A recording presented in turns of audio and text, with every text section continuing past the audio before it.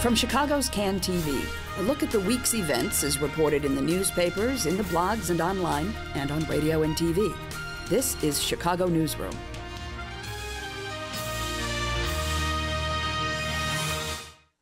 And hello, hello, hello. Welcome once again to Chicago Newsroom here on Can TV. I'm Ken Davis, welcoming you back for just another week of discussion about what Chicago means, putting Chicago in perspective. And that's what we're going to do today, because today's show is big thinking. Big thinking infrastructure, big thinking business, big thinking environment. Some would say environment, economy is all the same thing, right? Henry Henderson is joining us today. Henry is with the Natural Resources Defense Council, the Chicago guy for them. Really glad to have you on the program again. Thanks, Henry. Ken. You've been back, you're coming back, a victorious return to Chicago Newsroom. And making his first appearance today is David Roeder from the Sun-Times, a business writer, just a guy whose work I've admired for a real long time. Thank you, Ken. Good to be here. So we should begin the program today with what appears to be some quote-unquote breaking news that has broken, of all places, in the New York Times, that virtually almost as we're on the air here or taping this program today, Mayor Emanuel is holding a major press announcement that he's going to spend $7 billion on infrastructure. We talked about this a few weeks ago. This was the Clinton initiative. Clinton is involved in this. But now it looks like they have at least some details that it could be $1 billion for the CTA, $1 billion for expansion of O'Hare, $1 billion for new sewer pipes, and on and on and on. More money than has ever been spent at one time, I believe, probably in the city's history. So, Henry, you were Chicago's first environment commissioner in a former life. You've been a city official for quite some time. Put this into some perspective for us. What's this about? What's going to happen here? Well, I think it's a critical thing about the sustainability of our communities, that we cannot simply go ahead thinking that marginal management of failing infrastructure is adequate for the future of this city or the future of the United States. And the need to rebuild, reestablish, and reinvent the critical infrastructure we depend upon for our public health and safety and for the economy is absolutely critical. And we've seen on the federal level a real shrinking away from that and a politicization of investment in what actually makes America work. And so you have the city stepping forward, as cities often have, in terms of being the source of quality of life, and the city of Chicago stepping forward in this instance and looking at how critical infrastructure, from moving people to managing waste to getting water to people where they are, and to put the city within and to remove that water, to remove the water when it's it's dirty. The existing infrastructure is inadequate to move us in the 21st century, and this is a significant effort to redress that on a local level in one of the great cities in North America. All right, well, David, let's turn to the crusty journalist here. First of all, do you have any reaction? We spend a lot of time on this program talking about the news business and about journalism. Remember, you're crusty. Yes, I'm crusty today. Yeah. Okay. Do you remember? Do you have any reaction as the business reporter for the Chicago Sun-Times to having this story dropped in the New York Times the night before? I can understand why the mayor did it. He was looking for a receptive audience, whereas sometimes big initiatives like this, we're kind of used to announcements that don't go anywhere sometimes. Yeah. This is this is significant, but the city always has kind of a long-term public works plan that they lay out. This is kind of a packaging of a lot of what the mayor has talked about before, and probably some carryover ideas from the Daley administration as well. But having said that, it is important to lay all of this stuff out and to talk about the financing mechanism that Mayor Emanuel has suggested, which is this infrastructure trust, which I think a lot of people are still trying to get their mind around the details of that, where you have private interests in the background as kind of passive investors in different projects. What I have been trying to understand is how is that different? How is that better from the old model of just you know, selling bonds to the J.P. Morgans and the Morgan Stanleys of the world, and you know, paying for your projects that way. So some of these details, you know, still have to be worked out, and also accountability for all of this. You know, how is this being spent? Right. What it's being spent on? You know, these are all questions that are ongoing. I know you and certainly others. We've had Hal Dardick on the show here from the Tribune talking about how, you know, one of the real unanswered questions about this is that there will be some kind of oversight entity, committee, whatever it is, but it's not an actual government entity. It's not the city council. So much of this could, now we don't know what, well, I don't know what I'm talking about. I'm the first to admit it, but it appears that some of this stuff will be taken away from the jurisdiction of the city council so that your elected representative might not have as much of a say about it. Theoretically, this could go off the books, and we've already seen with TIF funding, tax increment financing districts, how that became kind of a mad money pot that was you know, separate from the regular. But city that's budget. just pocket change compared to this. That's that's a small amount, yeah, compared to this. If this is true, and there really is $7 billion in contracts, Henry, contracts. Always a good thing to have, right? If you're running the city. Well, makes business the cannot world be go done round, you know? without contracts. I mean, and there's no. I think degrees of accountability are absolutely critical in understanding how this will work and how it gets invested, and the structure of it is going to be an important thing for public discussion. Yeah. I think Mayor Emanuel has had a long history of being interested in trust structures in order to assure long-term funding. I think one of the concerns is how do you create an ongoing pot of money to invest at the levels that are necessary in order to do what is necessary to redefine and reinvent critical investments. So how do you take the need for what is really a huge investment that makes life and business better within this region, have certainty to it, and having things just subject to a series of political waves that you're not able to plan over the long term undercuts the ability to do sustained investment in infrastructure. A very good point. He looked at this when he was a congressman with regard to a trust fund for the Great Lakes, which is much more commensurate with the kind of certainty of long-term investment planning and follow-through that's necessary for the big works that are necessary for us. That's an excellent point. So there are reasons to do this. There are also reasons for an informed and free citizenry to have degrees of engagement and skepticism about what's being done. I mean, I look at a critical piece of the infrastructure of this region, and that has to do with the sewers. We have these really aging, failing sewers.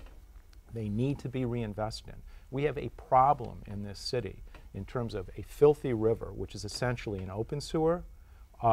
We have flooded basements. We have flooded streets, things that undercut quality of life, endanger public health and safety. How are we going to fix that? This is a way to put in place funding over the long term to make that happen. But what is the input the public and experts need in order to assure that these investments actually pay off over the long term? Which means, how is it? What you're getting at is how is it going to be done? What construction methods are going to be used? Governance structure is absolutely critical in assuring the certainty of the investment that actually pays over the long term and actually brings in a range of things that make our life better. The sewers, and the water infrastructure is one of the largest costs on energy in the city of Chicago. Huge cost, and it's an operating expense. Replacing failing infrastructure is critical for getting a handle on that. But there are new ways to do this in terms of cutting down radically upon the cost of the moving of fluids, both dirty and clean, that could have a major impact in terms of the sustainability of public money, health and safety, etc. So those are the kinds of things that go into the details. I think it's nice to have ideas like this out there, because not too long ago this city got a wake-up call. The wake-up call was that we lost population in the last census. And a lot of people had no idea that was coming because, oh, they looked downtown, saw the condo buildings, they saw everything going up in Lincoln Park, Ravenswood. But so much of this city has been lost. I've called it like the forlorn 40% of the neighborhoods where there is no investment, there's just nothing going on, and now the housing crisis has just, hit everything. Well, Lee Bay has written some eloquent stuff about that, about riding the train and riding past just acres and acres, hundreds, thousands of acres of just empty land in Chicago. You've got available land in this city, massive amounts of available land that could be used productively. If you go ahead with the public works spending, that's important. It's a sign to the private sector. When you're working on your schools, your parks, etc., it's a quality of life issue that makes Chicago a better place to invest, and it's just something that has to be done. There's just so many large sections of this city that missed out on the housing boom, missed out on growth in employment and in jobs. And there's no real indication that they would benefit significantly from this $7 billion either. I don't know, because a lot of it. Well, that's not true. It's not an indication or non-indication. If $1 billion, for example, goes into the CTA, that will help the whole city. You look at where leadership in the city is absolutely needed. I mean, you've got this insanity in the federal Congress of a transportation bill that is so punitive with regard to how people actually live and where their interests are, and a defunding of what actually moves people to and from work in ways that are reliable and economical, and that somehow this is an acceptable thing coming out of Congress, so much so that it spurred a bipartisan revolt in the Chicago area where Republicans and Democrats in Congress said, we cannot, there's some sandwiches we simply won't eat because of the content, okay? And I think that's good, and you've got, a lining up of, look, we've got to get real money to invest in the way we live, and it's part of what has to turn around in terms of a sickness that grips this country, that somehow government is the enemy of the people, okay? That may be true in a certain number of totalitarian states, et cetera, but the fact is we would have no transportation, we would have no water system, we would have all these things that are critical to our health, safety, welfare, and economy that are essential for the government to be part of. And this is stepping up to say, let's make this happen. Yeah. Well, I mean, if anyone has seen more than one or two of our shows, you'll know that I rail on this constantly, that we talk about business innovation in high tech and the modern communications field. Well, guess what? That was because the government invested much money a long time ago into the R&D that was necessary to essentially build the what we now call the internet. So and roads, or the railroads, the railroads, airports, everything. That horrible anti-business guy Eisenhower. Oh, that guy. Right. I mean, it's like an insane loss of understanding about how our communities work. How life and safety depends upon a joint effort. I'm always really jealous of the time that we have so little of it, and I want to sort of touch on some other big issues. Henry, you at the NRDC and also at your time in environment, you were an avowed enemy of Fisk and Crawford and the state line power plants. They are finally closing, in fact closing earlier than had been thought. Again, there is a somewhat cynical view, though, that they're not doing it out of public decency. They're doing it because it's just getting to be too expensive to run a coal plant. Is that true? Well, the business of business is business, and the economics of these dirty, old, fundamentally illegal plants have caught up with them. And it's the fact that these plants have been subsidized by people's lungs. They can no longer do that. And you've got the catching up of regulations, but also the reality that the alleged cheap coal is actually not that cheap. And they cannot afford to invest in operating safely or reliably. Well, of course, that could lead us into another hour-long discussion about the replacement for cheap coal being cheap gas, and the cost of getting cheap gas and the cost of getting cheap oil. I want to come back. I want to come back to that issue of pipelines and the XL pipeline refining of tar sands oil, because I know that's an issue you. My kids call it icky popo. Yeah, something like that. But David, I really wanted to talk to you also because you've written about a real estate downtown and well, just sort of the general value of real estate in Chicago. But something I found really interesting is that high-end real estate downtown, I guess even residential as well as office, seems to be doing pretty well. And I'm not sure how to put that into the whole picture. You know, premium office space is enjoying some pretty good times, and there might be you know, some demand for a couple of new buildings over the next few years. People look at trends in employment. They see jobs getting cut and industries leaving town, and they ask why that is. But it always seems as if there's no end of a supply of office space users willing to pay for that brand new modern space. You know, the law firms, accounting firms, and whatnot that populate these buildings. Companies, you know, like the latest thing, and often when they move into this brand new space, it's more efficient for them. They might actually be saving money from their old deal. So there's a reason for all those towers on But it does, I mean, would you agree that it does seem a little bit counterintuitive? I mean, it's just like every business, including your company, is a lot smaller today than it was 20 years ago, and that's not even for the economics. It's just because of the modern communications and technology. You just don't need as many people. It is. So why do we need office space downtown? And if you look 20 years down the road, are we still going to have this kind of vibrant business center, or is it going to be something different? Boy, I'd certainly hope so. It seems that in Chicago, as opposed to some other cities, the center has held, and you've got, you know, wonderful attractions downtown that seem to be really downtown's enduring advantage versus the suburbs or and also it has to be noted, as I've said on this program many times, one of the great legacies of Richard M. Daley, the infusion of young people into downtown, the expansion of the colleges on certainly the south end of the Loop, which just kind of keeps the whole thing alive 24 hours The a Loop day. is its own campus now. Of course, that could be its own bubble economy that could burst. Who knows? But the office space is going well. A lot of the residential buildings that you're seeing built now are all rentals. Developers have found that, you know, now that people can qualify for mortgages and the liar loans and all of that are out the window. Of course, you know, they can still afford the rent. Even though rents are pretty high.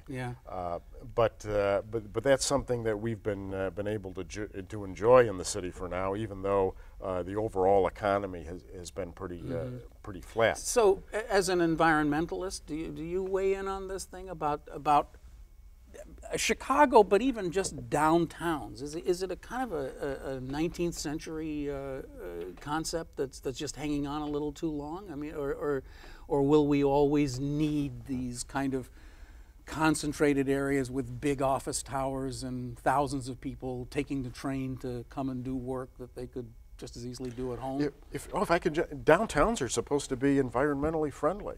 You stack people up, it has less of an overall impact. The public transportation, that all works, you know, for the environment. You know.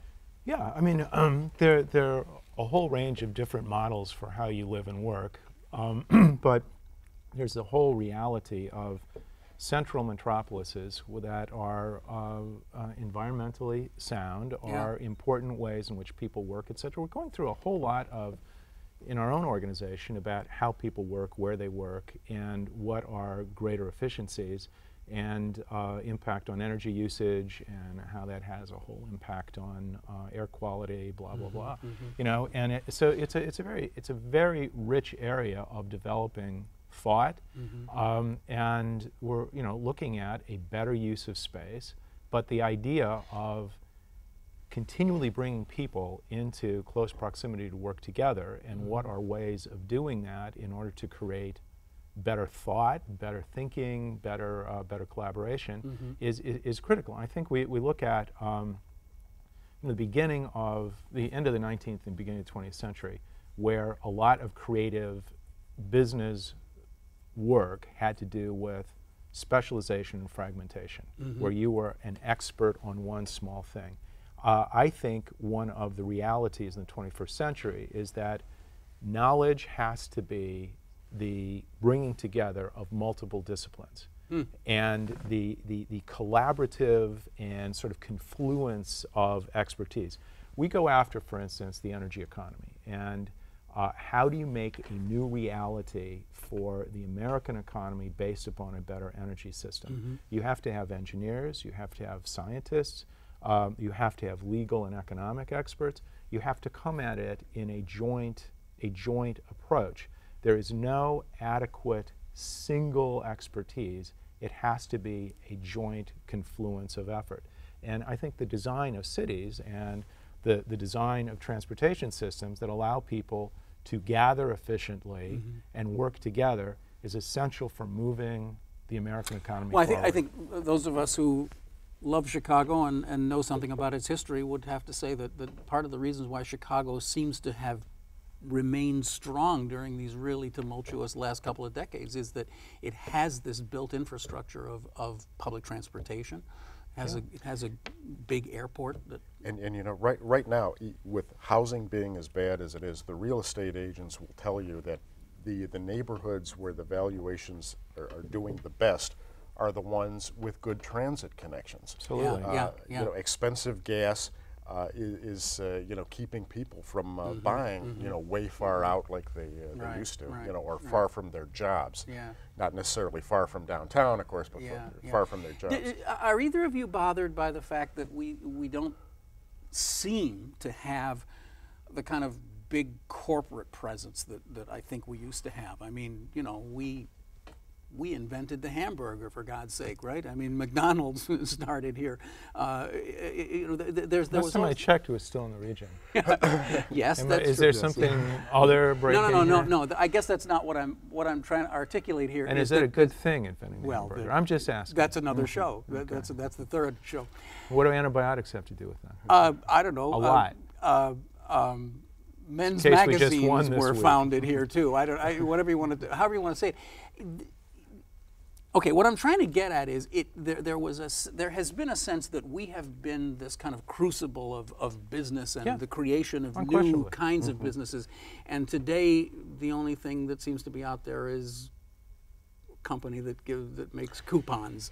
You That's a terribly cynical view. Well, it's also transportation is an important thing here, which we have to our, you know, ongoing benefit. You know, the fact that O'Hare is so important in the aviation industry is a big business generator here. The highway and the rail networks mean that Chicago is always going to be like a transportation-oriented economy. You hear this word made fun of on commercials now, logistics, but logistics is big, and shipping goods is something that we do pretty well here in the Chicago area. That's a strength as well. Well, it is. The Chicago area is the third largest intermodal center in the world, the largest in the Western Hemisphere, and it has to do just what you're talking about. And it is a legacy of government investment in rail, et cetera, in the 19th century. And we have a legacy upon which we can build, and we are sitting back in some respects of the Midwest, which was the Silicon Valley of the 19th century, is living off of a series of legacies that we need to reorganize and move forward. And you can see points around this, like the closure of these really old plants that are not productive and part of the 21st century economy. What we need to replace them with in terms of greater investment in energy efficiency, where it's replacing dirty energy with clean energy. What does that mean? It doesn't just like you pass a law and it happens. It's that things are manufactured, jobs are created, the logistics of delivering it, people installing it. You've got a whole series of trades involved in retrofitting our built environments so that they are immensely more efficient, and you can replace dirty energy with clean energy that's actually created jobs. The number of jobs being created over energy efficiency within the Midwest, it dwarfs what is happening in the fossil fuel industry. We have huge opportunities for reinvention and recapturing of a leading edge. And part of what we need to do is hold our elected officials responsible for actually making it possible to move in the 21st century, as opposed to clinging to the dying industries that are incumbent industries that are not productive of new Incumbent jobs. industries that also help Dirty drive coal. the agenda. Dirty coal, dirty oil, whole series of things that hold Americans to a dying economy as opposed to creating something new. We have a need and an opportunity. You know, you mentioned earlier the two coal-fired plants in Pilsen, and obviously the closure was a great victory for that neighborhood, because they've been spewing stuff into the city for years. But as the neighborhood celebrates the victory, they got to remember the price too. I mean, they're going to have two vacant properties with not a lot of prospects for reuse right now. And a lot of cleanup. Yeah, and who's going to clean it up? It's probably going to be the taxpayers at some point. Well, I don't think that's right. I think it's much more, I think it's a much richer series of opportunities than that. I think particularly when you look at the Fisk plant, which is dear to me in many ways. It was an absolute cutting-edge investment in 1907 by Sam Insel, and people came from around the world to see this incredible piece of engineering Energy and infrastructure. an absolutely new way of delivering and using energy.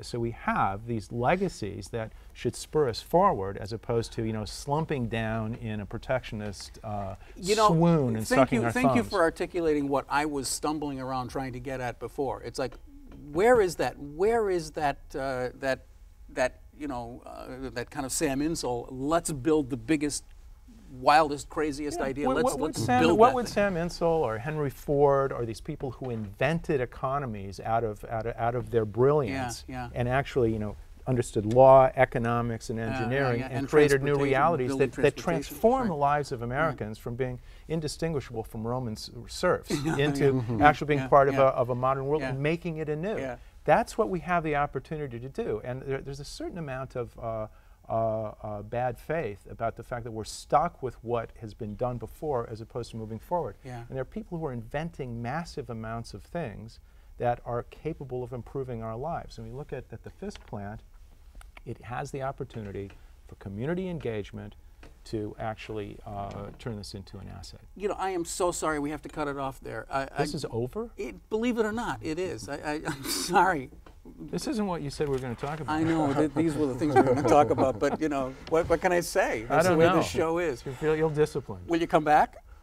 Sure. Yeah, sure. Sure. Good. Absolutely. Right. We will carry this conversation on, and it's an interesting one at that too. So glad you were here to witness some of it. You have been watching Chicago Newsroom. It's a community service of CAN TV. I was going to have these guys sing "Zoovie Zoovie Zoo" so that we could put it on the internet and get more clicks, but you can find us you can find us here on cable, but you can also watch us online at this address, the one that's down below on the screen there. Check us out here or subscribe on iTunes. I'm Ken Davis, thanking you once again for joining us. We'll be right back here again next week, whether you like it or not, right on CAN TV. Thanks for watching.